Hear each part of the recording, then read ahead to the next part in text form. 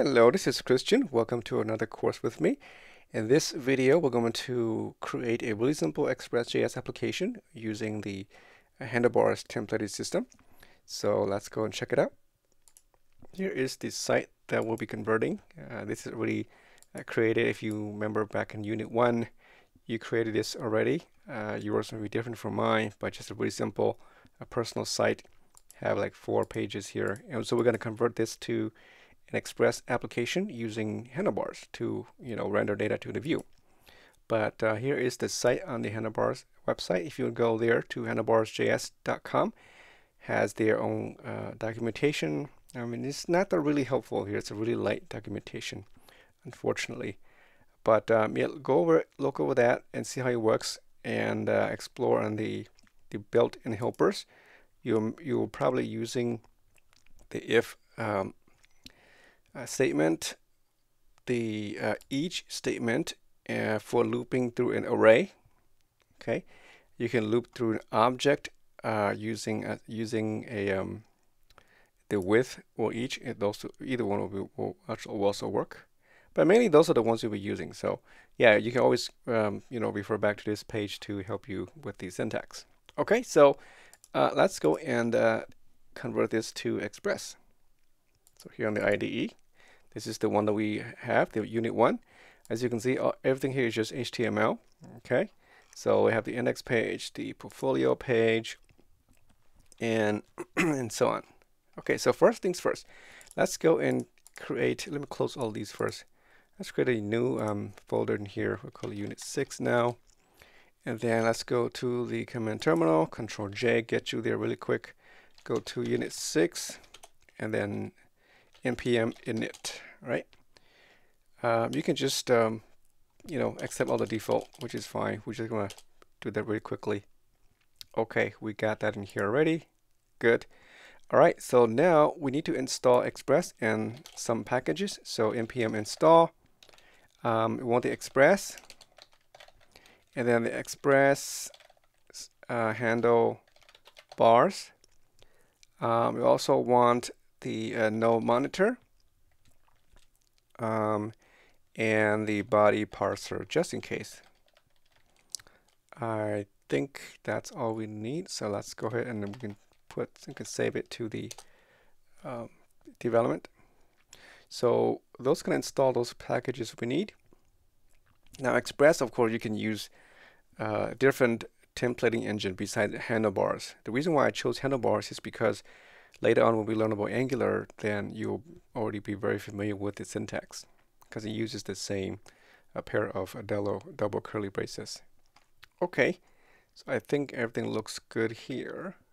Yeah, well, yeah, it looks good. Okay. All right, so we have our node there. Good. Let's go and create some folders. Okay, for handlebars to work, you have to create some folders in here. Well, first of all, let's create the public folder first. This is for our CSS and images and graphics, things like that. So create another one. This will be called the views. Okay, you need a views to house your templates. Inside the view, you need 2 more folders. One is called the layouts, plural, and then you need another one called partials. I mean, it shouldn't be inside that. It's kind of difficult to see here. Okay, so you see that they have the views, layouts, and then the partials. Okay, so the partials will be used mainly for like when you render partial views, like navigations or the footer or things like that, and you put into that that folder. Okay, so we got that there. Okay. Let's see. Now, to get started, we need to have in the layouts, you need to have a root template. Okay, so you must have a root template to render all your component, which is why we have this thing called single page application, right? So it will render into that single template. So here inside the layouts, create a file, and you can call it whatever you want, but I'll call it just index and the .hbs. Okay, for handlebars. We use the short extension. The long extension is you spell the whole word out, handlebars. So that's pretty long. And so I think maybe initially it was handlebars, but maybe over several revisions they shortened it to just HBS. You can still use the long version. I'll show you what that means in a little bit later. So this is our main page, all right? The root template. And then the partials, we're going to create some partials in here for like you know, the navigations and the footers and any partial pieces or any partial view you want to inject into the main template, then you can do that here, or in other templates you do that here. Okay, and in the views template, in the views you have to also create another main template. Let's go into the view and create another file. We'll call this just main.hbs. Okay, this is the main template. And what it will do is that it's going to render this main template inside the index, the root template. That's what you're trying to do here. So later on, we're going to have like the main template, the home template, the about, you know, portfolio and contact and so on. So all your main views will be here, and then they'll be rendered inside this main or the root template. All right. Okay, so for now, let's go ahead and create our index file. So in the root of this Unit 6 folder here, create a file called index.js. Okay, again, the reason I call index is because in our JSON file we call it index, the main. Okay, if you change to something else, then just make sure you match that. And so later on when you run the node monitor, it will know which one to load. So here we go. We can create our application. And again, I don't think I showed you before, but there is a shortcut in Express. You could just basically, there's another package in Express that will actually let you, you know, scaffold all of these together using a CLI command. But you'll learn that later. But for now, I think I want you to know how things work, right? What are the pieces and where they are located and things like that. So you learn the hard way, I guess. But it's gonna stick with you. Okay, so again, this is really the standard Express. We're going to require the Express package. We need that. Oops. We need a app, instantiate Express app. We just do the body parser. We may not need this, but should you ever need it, like later, if you want to process data from, you know, from the view, then you can parse that. But it's always good to put it here just in case. And then we need to have the handlebar. So I'll just call my EXP for Express, HBS for handlebar. Okay, so just a variable name. You call it whatever you want. So this will be the handlebars package, Express handlebars. Okay, so that's our constant data up there. Now we need to go ahead and use the static. This is the link to our public folder, right? So our CSS and images and JavaScript will go into that file, will be pulled from that directory. And then now we need to set the body parser. So we'll use body parser. Oops, not unsubscribe. Use body parser and load the JSON and app, and then use the body parser. This time I want to use the URL encode. So again, the extended is equal to true.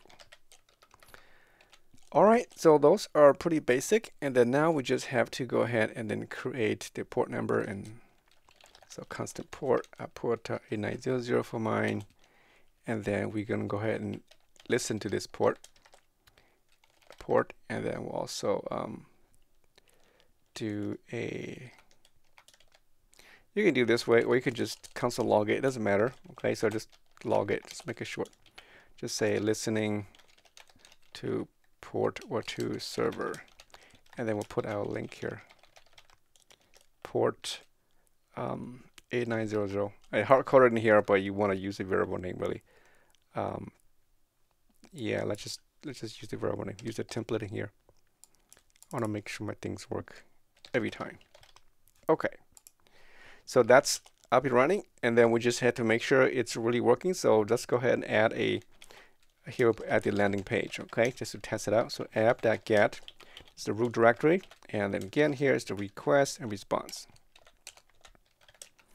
Arrow function, and we just do it really simple here, just response send hello.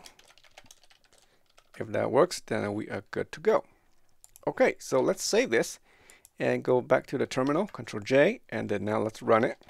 Type in node mon, and there we go. And then you just click on this, Control click, and it should load on the browser, I believe. There it is. So you can see hello here. Then I know it's kind of small, but if you see it, that means we are good to go. All right. So now let's go and create our handlebars, set up our handlebars. Okay. So we can close this now. Keep this running. All right. So the first thing is we need to set our handlebars. So here I put here handlebars setting. Okay. So we need to say app.set. We set the engine, the view engine. We need to say HBS. Okay, this is the short version. If you want to use a long version, I mentioned earlier, you have to use the whole thing, handlebars like that, and then your file will have the extension of main.handlebars, which is why I say kind of long. So we use a short version, and we use that package instead. So with that set, and then we need to call the engine. This engine here, we use again the HBS, and then the Express handlebar, this object here, XPHBS. This one takes an object. Okay, so as an object, just some settings. We want to set some settings in here, and for this to work, now by default, it would use the long version, the handlebars. So if you want to use a short version, then you have to set the property called ext name or extension name to HBS. So in here you put xt name and then set that to the HBS. So that will recognize that. Okay. And also you want to set a default layout. So right now, if you don't set a default layout, it's gonna run a main layout. So we don't want. So I mean, ideally you want to set default layout so that every time when you render something to the view, you don't have to specify that every time. Okay, so we want to say the default layout is equal to the index. Okay, the index here refers to the layouts index.hbs. Okay, this is the main layout and the default layout, so that every time we render to that layout, it's going to call this. Of course, you can override it too if you want to, but this will be the default layout.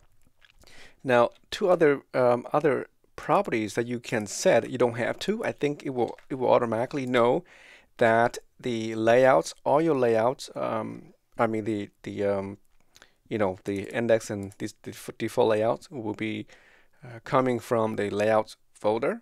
If your main views will be coming from the views folder, and then the partials will be coming from the partials folder.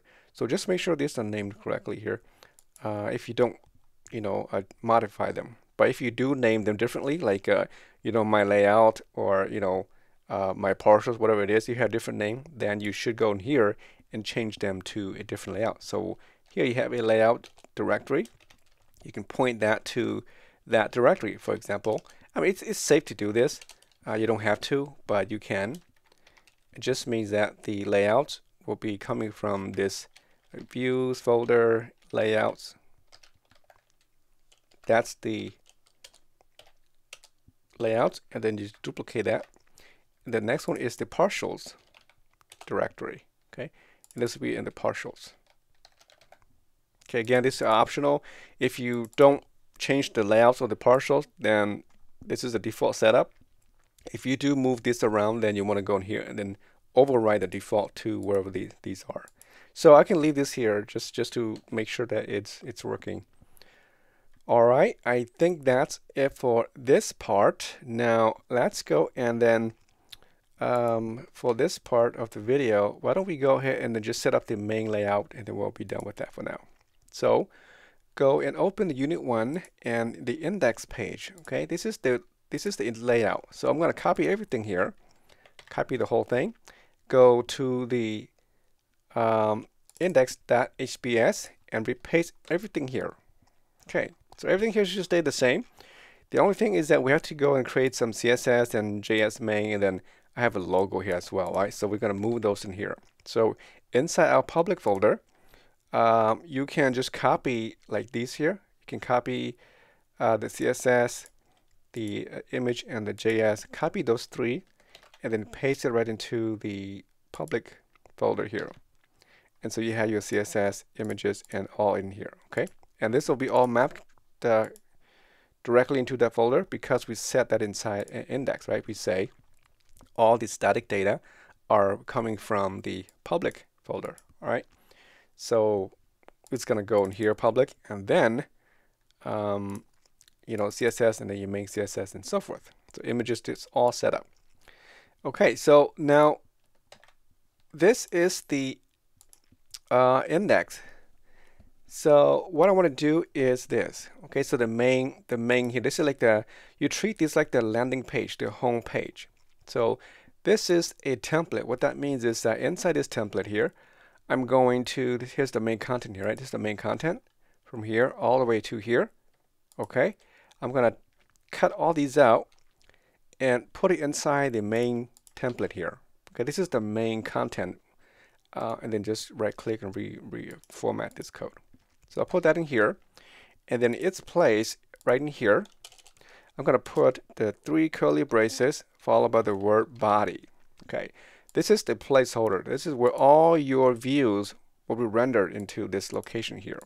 You see that later on when we learn about Angular, it will be very similar. You use a root tag. Same thing for other frameworks like Vue.js, Ember, and so forth. They use similar syntax, logic. So that means that when we load, we're going to render everything in the main HBS to this location here, and everything here will be static. Okay, so whatever you need to be visible on every single page, you put outside of this tags. All right, and so ideally you want to break this out right here to a navigation. I mean, to a header, a partial view, and then a footer partial view. Actually, we could do that right now, actually. So yeah, go to the partials, and then create 2 files. We'll call this just header .js. Oops, no, not JS, I'm sorry. It'll be HBS. It needs to be HBS. Header.hbs, and then we'll do one more for the footer HBS. Okay, so let's go back into the index and copy the header. We'll cut it out and put into the header HBS. Okay, and then just format that. Save that. And then the footer. Save into the footer. We'll format that and save and close those now. Okay, so in their place, right? In here we had a partial template. So for partial template, you will use this syntax, the 2 curlies, and then followed by the the close bracket or the forward bracket, and then followed by the name of the template. It's called header. Okay, put a header here, the main content, and then the footer goes right down here. So here, footer, and then that's it. So that is our root template. Okay, so you can see that all your scripts are in the root, CSS in the root, and the header will be rendered here, the body, the main will be rendered here, the about page will render here. Okay, so the dynamic content will be rendered into this body. So we got this set up, and then now let's go to the index.js file and modify this landing page. Now, when you use template, we're not going to use the send or the send file. We use a special function called render. Okay, so this render here takes the first one, 2 parameters or a couple parameters, but mainly you just need 2 parameters. The first one is the name of that template. So ours is called main. Okay, so it's going to load the main template. Notice I don't put the extension .hbs. You just don't include those. So it's going to load the main template, and then using that, it's just going to find in the views folder, look for a main template, and then it's going to render everything that's in a main template to this default layout called index inside this body. That's what it's going to do. All right. And then if you want to pass some data to it, then you put it into another object here. And we'll learn about data processing in the next video. But for now, there's nothing there, so you can just leave it just like that. Okay, let's see if this works. And you can save that and go to the browser and see if we get something here. Okay, so there you see that now. Looks pretty good, right? Looks just like our regular HTML page. If you compare the two, it looks exactly the same. Okay, except now it's an Express application, and this is an HTML, just HTML file. You go to the home page. Okay, because everything here stays intact. And that is the Express. And just to show that it really does work, we can do one more thing before we close this video. So again, we can pass a data, very simple data for now. Just put here message, and then the message will be hi there. Okay, the message, and then in the main file, let's just put like right above here so I can see. Right below here, we'll put a h2, and we'll put here call message. That's the variable name, and we'll save that. And let's go back to the view again and refresh. Make sure you're on the right page, and there you see hi there, right? It's rendered to the view. So that is how it works. So in the next video, we're going to complete the other templates, and we'll pass the data to those templates.